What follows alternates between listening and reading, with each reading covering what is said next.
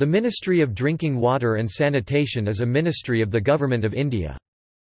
In 1999, the Department of Drinking Water Supply (DDWS) was formed under Ministry of Rural Development, for focused attention on drinking water and sanitation.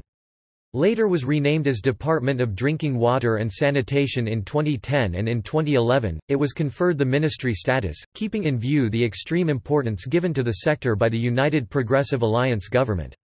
The Ministry of Drinking Water and Sanitation is the nodal department for the overall policy, planning, funding and coordination of programs of drinking water and sanitation in the country.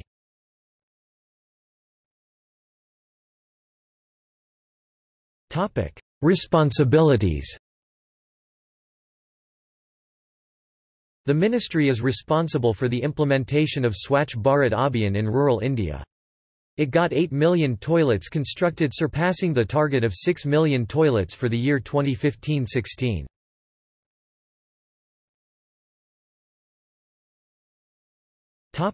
Notable decisions.